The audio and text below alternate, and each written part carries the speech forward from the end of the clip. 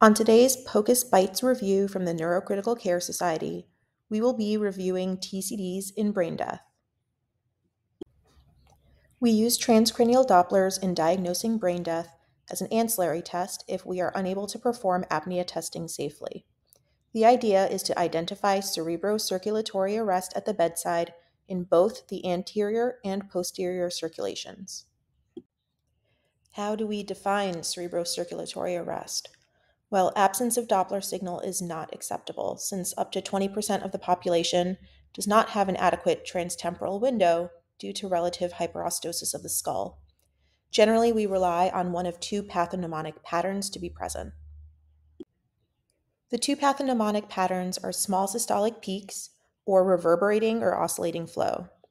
Small systolic peaks must last less than 200 milliseconds in duration, and they must have less than 50 centimeters per second peak systolic velocity without any flow in any direction during the remainder of the cardiac cycle.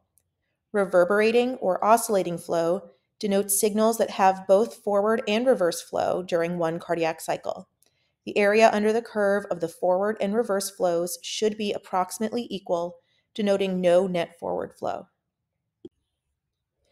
There is one situation in which absence of any flow signal is adequate for documentation of brain death. If a patient previously had documented signals in the same windows and now does not, that suggests that there is an adequate window and therefore lack of any flow is due to cerebrocirculatory arrest rather than a technical issue. In this case, documentation of confirmatory oscillating flow in the extracranial internal carotids and extracranial vertebrals must be done and documented.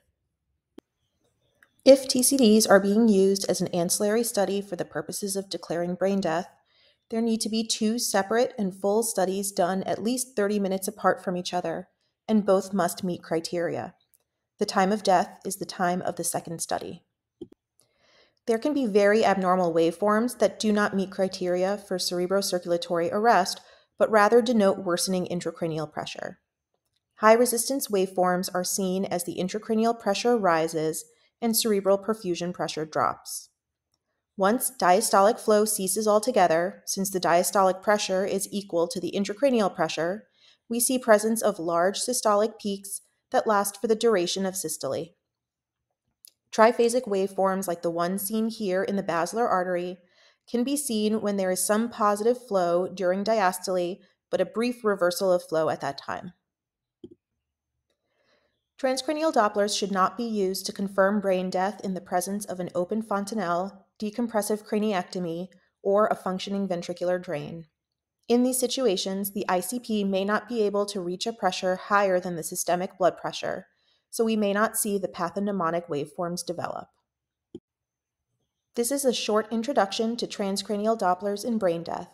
If you're interested in learning more, check out the Neurocritical Care Society website to learn more about our POCUS webinars.